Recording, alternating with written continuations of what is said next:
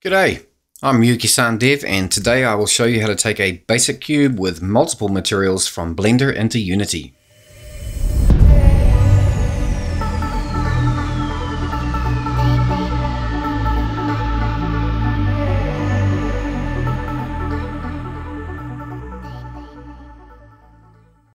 Alright, so this is part 2 of the basic Blender to Unity series.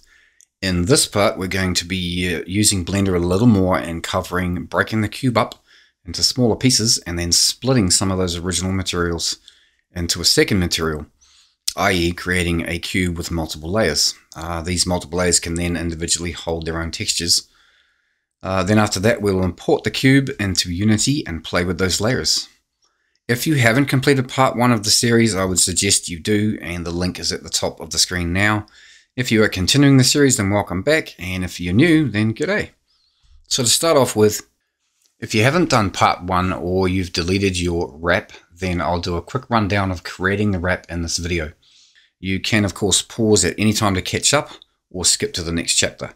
Also, the texture that I'm going to use for this video is a Minecraft texture. It's a very low res 16 by 16 diamond block texture. If you would like to use the texture that I'm using, you can get it from the link in my description to GitHub, and it will be there. Otherwise, you can basically grab any block texture you like and follow along. So let's get started. Alright, so as I mentioned before, if you have done part 1 and you deleted the wrap already, or you're new to this and you need to create the wrap, then I'm going to give you a super quick rundown of it, so you can either watch this and just pause it when you need to, or you can go back and complete part 1. So we're going to start by opening Blender, hit General, you've got a cube, UV editing, and then we're going to export the UV layout and put it somewhere where you can find it. Size is going to be 64 by 64. Export, that's all we need Blender for. Jump back in here and we're going to edit this cube PNG. That's him.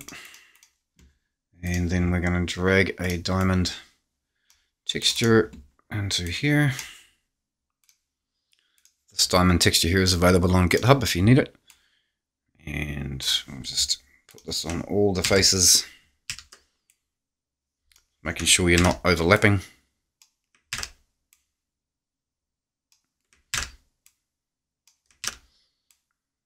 And there we go, and then export PNG, and we'll call it diamond text.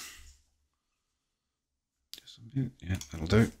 And we don't need that anymore. Okay, so if you're in a position now where you've got this wrap here, then we're ready to go into Blender and start creating multiple layers. Alright, so we're going to fire up Blender.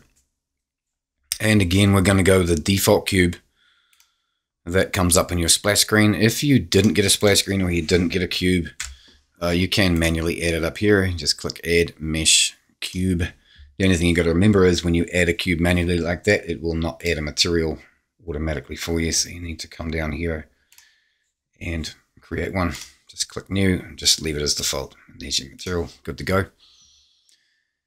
Then let's click UV editing just to make sure we do have a wrap sitting there. We do.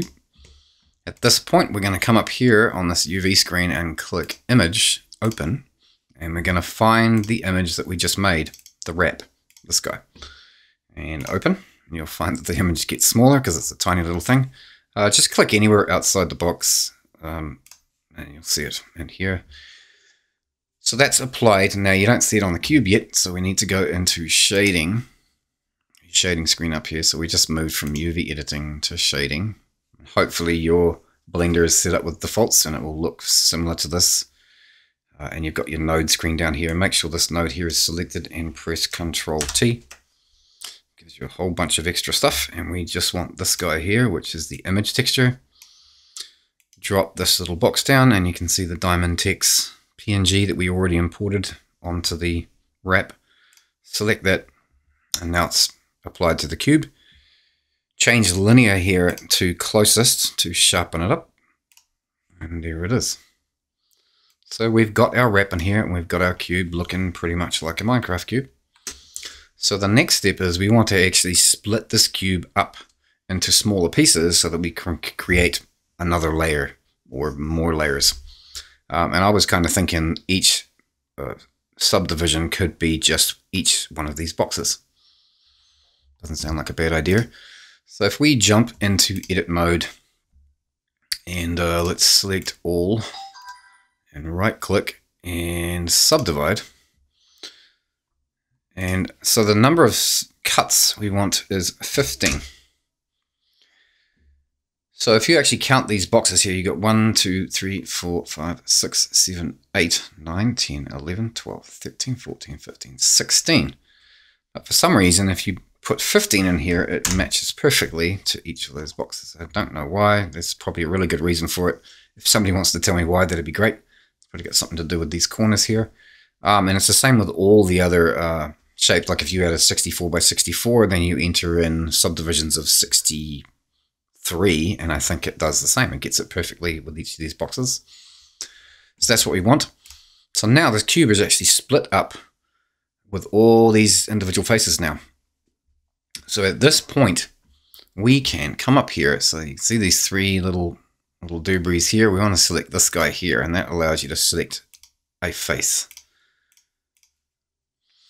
So let's hold the shift on your keyboard and select all the blue ones. And, well, anything that's not gray, basically. So we're going to select all of these guys.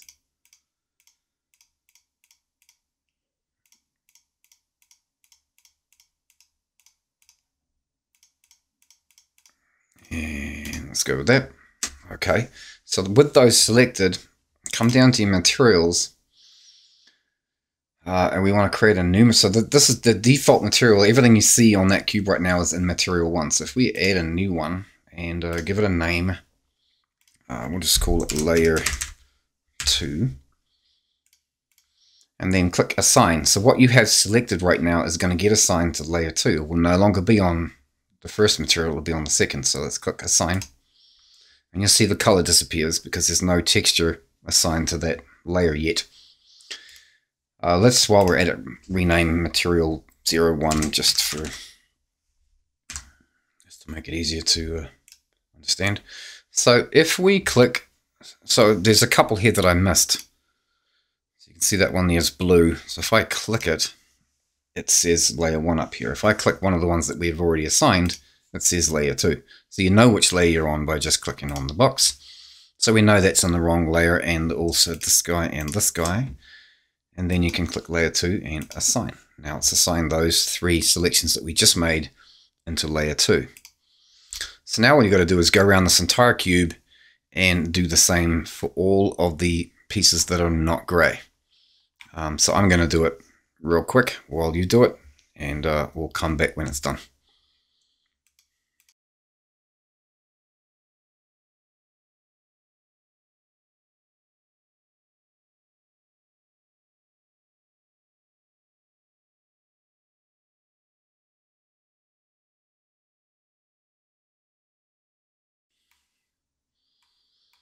Okay, I think we might have got them all.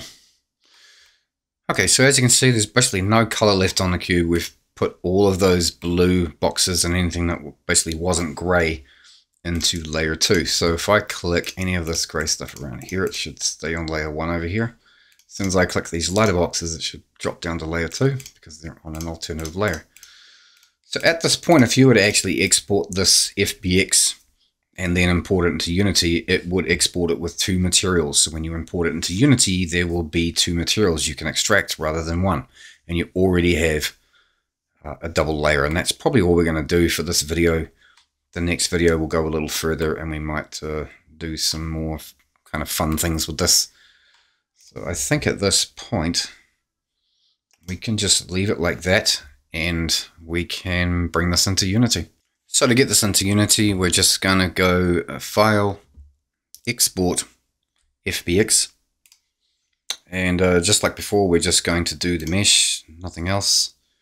And give it a name. So we'll call it multi-layer cube. So just, yeah, make sure mesh is the only one selected, and export FBX, and that is going to export the FBX file with the 2 materials. And that's all we're going to need, and I would suggest you probably save this as well, the actual blend file, because I'm probably going to use this in part 3, so if you intend to watch part 3, you'll probably need this file. So just save that, and we'll get this into Unity. Alright, so jumping into Unity, we've got the editor open, and we're going to get the FBX file that we exported from Blender and drag it straight into your project. Before we do anything else, just click on the cube that you imported and extract the materials and select folder default, just select into assets, and that'll just rip those 2 materials out of here so that you can manipulate them. If you left them in there, you wouldn't be able to do much with them. So as you can see, it's coming with two materials and the mesh. At this point, let me just drag this onto the scene so we can see what we're doing. So we can actually change things in here without even putting textures in them. So I could go to the layer 1, which is the outer layer. That was the gray, all the gray pieces, and let's change it to blue. And then I could say layer 2 is green. As you can see, I can individually change the color properties of both of those layers. Alright, let me just press Ctrl Z a couple of times to get back to how it was. So at this point, let's bring a texture in. Let's bring that diamond wrap that we made into the project. And before we can play with this diamond wrap, we need to change a couple of things. By default, we need to turn off MIPS, change bilinear to point, change normal to none, and apply. If we don't do that, then that texture would just look fuzzy on the layers. So let's click layer 1 and add the texture to it. Bump. So as you can see, it's only added the texture to layer 1. It's ignored everything on layer 2. So if we look at the texture, as you can see here, just zoom in on this guy. So as you can see, the entire texture actually has the diamond blue bits and it has the gray bits, but it's only applied the gray bits because the blue is on layer 2. So if I get that same texture now and apply it to layer 2, click on layer 2 and get that same texture and drop it up there, you now have the blue bits. Now that we've got the textures on there, you can still play with these layers. The textures are just textures. I mean, you can, what do we got here? We got emission. Okay, let's just go with emission. So let's go with layer 2, which is the diamond bits, and do emission.